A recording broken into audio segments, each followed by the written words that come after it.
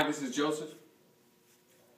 Hi, this is Joseph from thebodyyouwant.com, and this video is on how to do the squat to stand drill correctly. This is a great drill to help make sure that when you do your squats during your workouts, that you're doing them right, and that you're using your muscles and you're not hanging off of and beating up your joints. So get something that's sturdy that you can prop your heels up on. You want to get your heels somewhere about shoulder width apart, and for most people this is going to work better if your toes are out a little bit, maybe 10-ish degrees or so. Bend over and bend your knees the least amount necessary in order to get your toes. When you get your toes or your ankles or something down here, pull your butt down all the way into the bottom of the squat so your elbows are on the inside of your knees. Don't collapse at the bottom. Be active and use your elbows to push your knees apart so you get a fantastic stretch in your hips.